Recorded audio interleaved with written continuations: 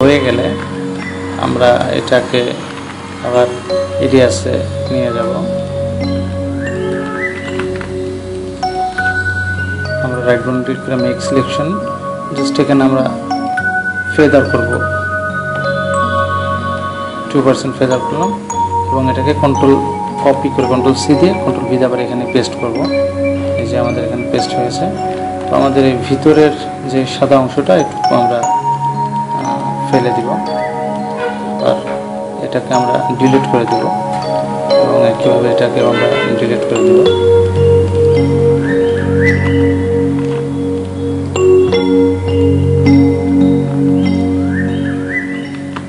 এবার এটাকে আমরা একটা সেভ দেব। আমরা সেভ দিব পিএনজি অথবা টিজিএ, টার্গা ফরম্যাট যেটাকে বলে সেভ অ্যাজ। আমরা এটাকে ডেস্কটপে রাখি। আমাদের এখানে টার্গা টিজিএ অথবা পিএনজি যে কোনো একটাতে সেভ দিব। পিএনজি। তো আমরা এটাকে 001 নামে সেভ দিলাম, সেভ, ওকে। আমাদের এখানে কাজ শেষ। আমরা ডাবল ক্লিক করে আমাদের ওই পিএনজি স্টিল ইমেজটাকে এখানে নিয়ে আসবো। এই যে আমরা খেয়াল করলে দেখবো আমাদের স্টিল ইমেজটা, এটাকে আমরা ঠিক এই পজিশনে রাখবো,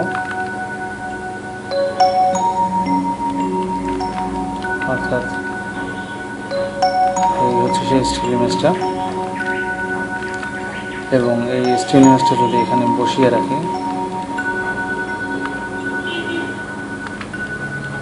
এই যে, তো আমরা এটাকে এখন কাজ করব। আমরা এখানে যেটা দেখেছি, আমরা প্রথমে একটা কালার ম্যাট তৈরি করব। এই যে আমরা 3টা কালার দিয়ে একটা কালার ম্যাট তৈরি করেছি। এই কালার ম্যাটটা আমরা বসাবো টাইম লাইনে এবং আমরা ভিডিও লেয়ার, 2টা ভিডিও লেয়ার বাড়িয়ে নিলাম। এটার উপরে আমরা স্টিল ইমেজটা রাখি।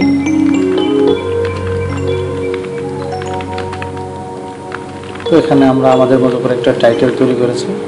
এই টাইটেলটা আমরা এখানে এই পিকটাকে আমরা একটু কাজ করি। আমরা যে পজিশনে রাখবো, অর্থাৎ এটা হচ্ছে আমাদের মেইন পজিশন, এজন্য এটাকে আমরা সরিয়ে রাখলাম। আমাদের শুরুর পজিশন আমরা একটু জুম করে দিই যদি,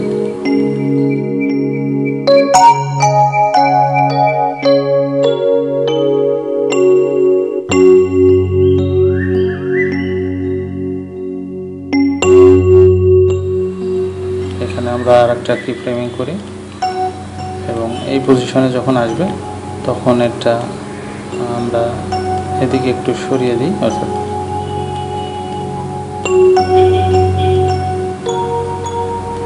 এই পজিশনে থাকবে।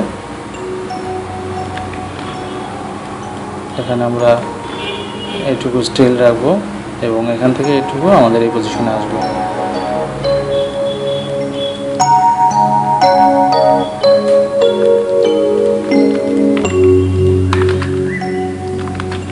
এখানে আমরা একটু ফেড করে দিব।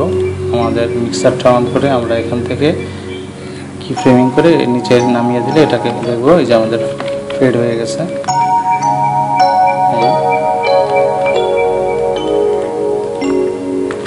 তো আমাদের টাইটেলটা আমরা বসালাম না, যেহেতু টাইটেল আমাদের জানাই আছে, টাইটেল আমরা আমাদের মতো করে বানিয়ে নিব।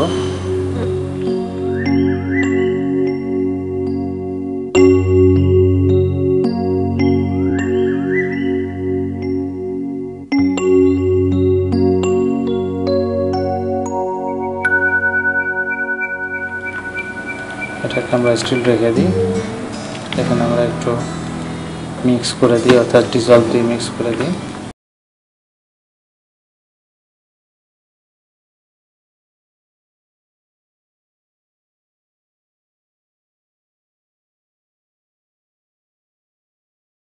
এখানে আমরা কেটে দিব, আমরা স্টিল ইমেজটা কেটে দিব।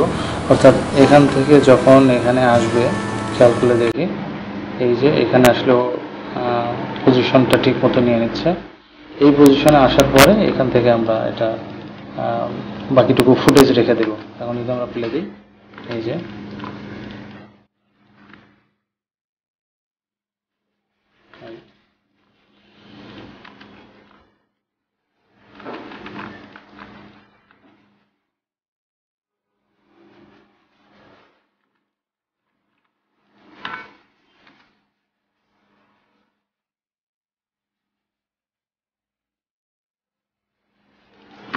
তো এভাবে আমরা স্টিল ইমেজ তৈরি করে স্টিল ইমেজ দিয়ে বিভিন্ন ধরনের কাজ করতে পারি।